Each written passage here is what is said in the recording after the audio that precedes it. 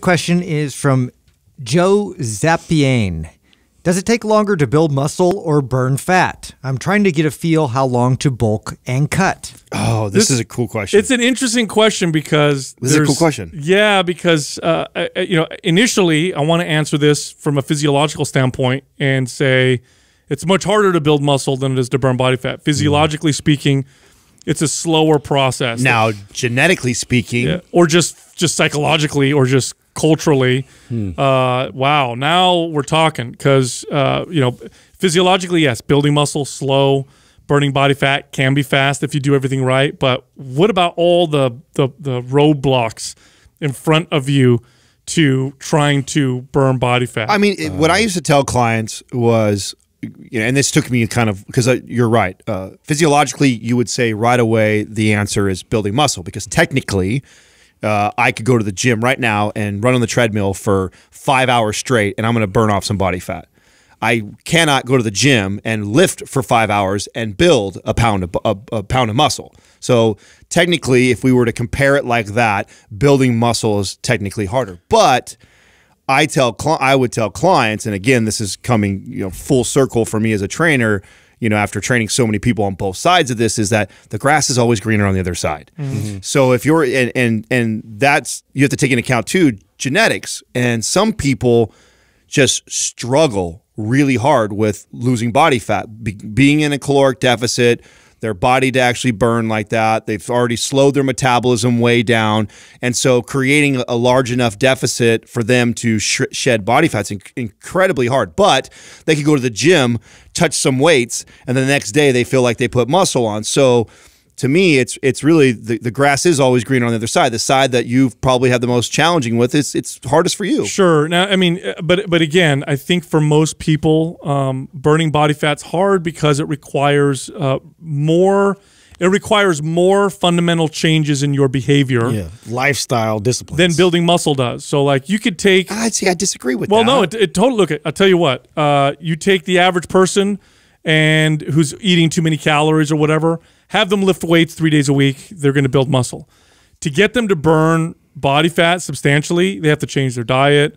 They have, which is very hard. Yeah, changing diet's way harder. Yeah, but take a kid like me, for example, who I was not able to consume, or I shouldn't say I wasn't able, I wasn't consuming enough calories to support the amount of activity that I was doing. Oh, yeah. You're not the average person, though, of course. Well, I mean, there's a lot of kids there's a lot of young kids with fast metabolisms that play demographic like that play sports, like athletic kids. I know that that's why you always have to answer this with depends, because whoever is in front of you, the case you're making right now, harder for him. I'm talking about the majority. The case you're making right now for the majority middle-aged generalized client, answer. sure, but I think there's just as many people listening to this podcast that struggle with building muscle as equally as somebody burning fat. Yeah, no, it's the grass is green on the other side is the answer to me. It's not. I don't believe burning fat is more difficult. No. I 100% agree with you. But what I'm saying is that the majority, because we have an obesity epidemic, we don't have a hard gainer epidemic, right? For most people, when confronted with this question, for them, it's burning body fat is harder, which is why when I would get a client, we have an obesity epidemic because eating overconsumption and being fat causes medical problems, and not building muscle doesn't cause medical problems. Therefore, it's talked about more. But there's as equal amount of people on the earth right now that would struggle to build muscle as there would be to burn body fat. Well, so think about it this way: when you got the average client's goal was, I want to lose weight. What would be the first thing that you would focus on with them? Get them stronger and build more muscle. Correct. Okay. Part of the reason why we do that is it's a smart strategy. The other part of it, it's easier. It's easier for them to get their mind around that. Like, okay, fine, come to the gym. I'm going to lift weights. I'm going to build muscle. I'm going to get stronger. We're going to focus on that first. So for most people, it's just a lot tougher. Now, physiologically speaking, it's harder to build muscle. Look, somebody could logically lose 100 pounds in a year. Well, I gave gain 100 pounds of muscle. I gave the analogy in one gym workout. You could go to the gym and literally burn off like a pound of muscle, maybe not, or a pound of fat. I mean, you could spend the whole day on the treadmill and you will burn body fat. Like if you spend all day on the treadmill and you don't eat any calories, you for sure will burn body fat.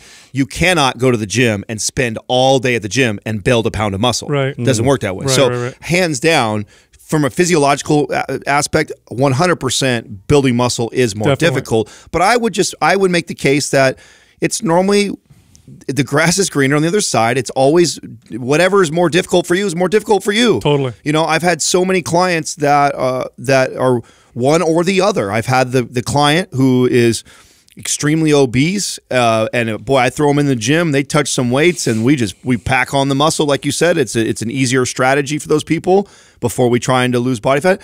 But then I've had the kid or the young adult who's athletic and moves a lot and has a hard time consuming enough calories. You know, you ask them to come in the gym and add 5 pounds of muscle. It's like, yeah, nice. I've been trying at them for the last decade. I tell them to get on a treadmill, reduce calories. They'll lose body fat real fast. Yeah. So, you know, I think it's equally difficult. In terms of the adaptive processes of the body, fat gain and fat loss is a faster adaptive process. That's what I mean by physiological.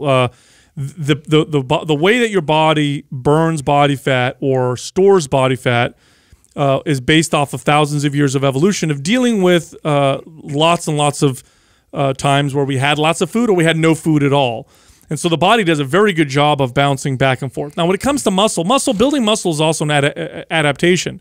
It's a longer, slower adaptation. First off, your body doesn't store muscle when you are eating extra calories.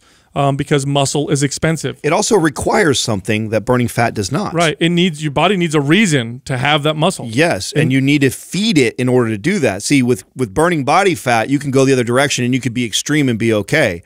Like, even though it's not ideal for you long term, I could technically shred, like using the analogy, I could technically shred a pound of fat off someone's body by starving them and making them run like crazy.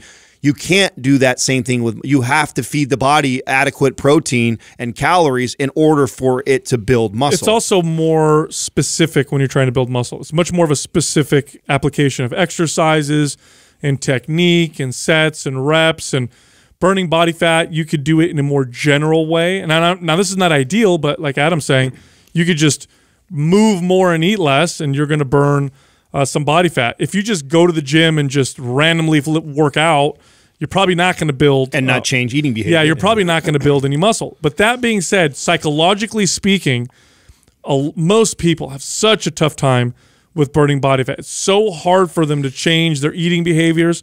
It's so hard for them to change it, at least in a long-term, a long-term way. Yeah, I think they would be like equal, and I'm trying to like decipher which one's harder. But if you tried to like extract, if I'm just building a lean muscle and I'm not just consuming whatever the fuck I want to consume, and I'm very disciplined in my regimen, and I'm trying to like build this lean muscle versus maintain like the current amount of lean muscle mass I have while cutting down. I mean, those two processes are pretty damn equal in my opinion. Well, to support more of your argument, Sal, because I know the direction you're going, and what I do agree with is that most clients, the majority probably listening, the majority of people that we would take on have fucked up their metabolism. They have, yo-yo dieted so many times, and when they come to you, 50, 100 pounds, whatever, overweight, a lot of times where their caloric maintenance is at is already in a very challenging place to take them to immediately start to lose body fat. I mean, more often than not, I get the client who's got 30 or more pounds of body fat they want to lose. They sit in front of me. You would think that, oh, this person's really fat. They must be eating 5,000 calories and McDonald's every day. And it's no, not at all. In fact, a lot of times that person is eating nowhere near that. And that's because they have slowed their metabolism down from poor choices of exercise and poor choices of food for such a long period of time that when we get them as a trainer, man, yeah, burning fat right away is really challenging because the state that they're currently in, and so that's why taking them into a muscle building focus first is advantageous for us. Now, the irony of this is that building muscle helps burn body fat. Burning body fat doesn't necessarily need to help building muscle. In other words, regardless of what your goal is, if your goal is to lose lots of body fat or your goal is obviously to build muscle first. Build muscle. Yep. Building more muscle will make any goal you have much easier, especially the fat loss one. This is a big one that we communicate all the time. When people's ultimate goal is to lose weight, I think they focus so heavy on burning tissue that they just care about pounds coming off the scale, not realizing that they may be setting themselves up for long-term failure. Short-term success, but long-term failure. Building muscle helps with long-term success regardless of what your goal is. So I always focus on that regardless of what the client's goal is.